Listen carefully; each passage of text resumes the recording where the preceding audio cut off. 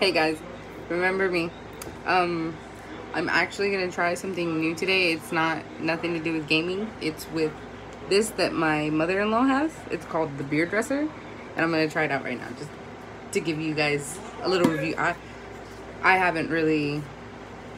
No, I'm drinking a beer. Thank you. I'm gonna test it out because I haven't seen reviews on it.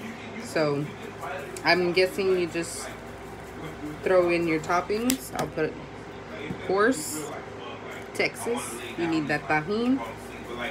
So let's see how this goes. And you're just supposed to shake it around. Throw your bottle in and flip it. Let's cycle it. I don't want to over bubble my shit. And then let's try it out. Yeah, they want I didn't wet it as much because I don't have limes, but it did work perfectly. It's probably, I recommend this. It's thebeerdressers.com.